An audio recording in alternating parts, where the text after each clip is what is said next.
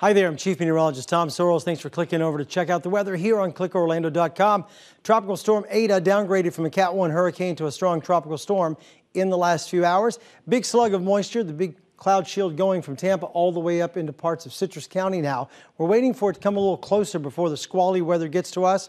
But after sunset tonight through Lake County, things really do start to rock. Here's tonight at 4 o'clock. Here's tonight at 7:30. And look, here comes that big punch of moisture rolling in.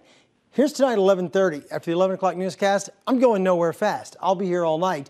Big time problems with wind and rain coming through out of the western zones, right into Sumter County, Lake County, Marion, even into western Orange County.